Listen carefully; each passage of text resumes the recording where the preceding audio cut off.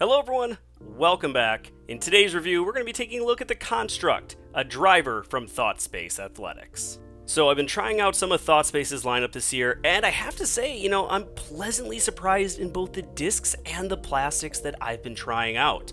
Now, for the profile and feel of the Construct, in the Aura plastic, it has a slight bit of dome to it, and also, I may be wrong, but I just feel like the parting line on the Aura is just a little bit lower than on the Ethos or the Ethereal, so please comment down below if it's just me or if it's really a thing. And with the profile, Ethos was pretty similar to the Aura, but the Ethereal, it was a little bit flatter. So when it comes to the feel, the Aura does have a bit of flexibility to it. Also, it has a decent amount of tackiness to it, but a little bit of slip, versus the Ethos has almost no slip at all, as you can see. Also, it's fairly stiffer, so definitely the most comfortable and I feel the most tacky of all the premium plastics. And then the Ethereal, it's super slippery, a little bit of flexibility to it. You're going to want to have those chalk bags ready for any of those humid or wet conditions. So how is the flight for the Construct? Well, this is in the Aura plastic, and honestly, of the three that I threw, the Aura seems to be the most beginner-friendly, the least torque-resistant of the different plastic types, as we're going to see a little bit later. When thrown flat, I'm going to get a bit of turn in the mid-flight, and particularly as you can see in the forehand, as soon as it gets out after a third of its flight, it just turned over immediately and went into a nice long turnover shot. It tried to fight out at the very end, and depending how much height that you give it, it will try to fight out at the very end. But at least in this plastic, it's something you can put on an anhyzer line and it's gonna hold that turn for a very long way. Now on hyzer, yes, when thrown on a hyzer, it's gonna hold decently, at least in this plastic. Again, not nearly as well as the others. It's going to have some flip up. This may be the plastic for you if you're looking for a driver that's going to flip up to flat, hold very straight, and then have a decent amount of finish at the end. Or if you're just a slower arm player who's looking for a controllable speed 10, this could be the plastic that you are looking for. But be sure to stick around to see just how changing out the plastic affects the flight. Overall, the Construct gave me very effortless distance, mainly because it has incredible glide to it. It has good workability in the early flight, so you can get it to start on an anhyzer line, get it to hold a little bit, it'll start to fight out of it, but then with the glide, paired with that kind of flight characteristics, you can get really good distance with the Construct.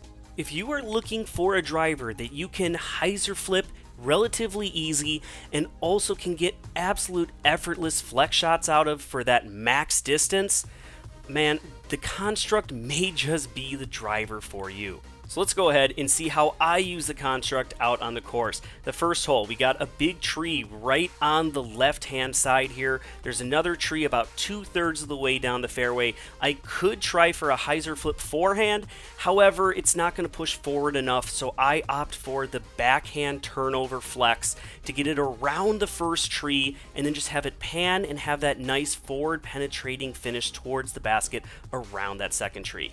Then for this hole, you do again have that early tree, but then you have another tree in the middle that's a little more left, so it can't really go the backhand turnover. So this, I have to power down on a forehand, get it to flip up to flat, hitting that line, and just let it hyzer in towards the basket.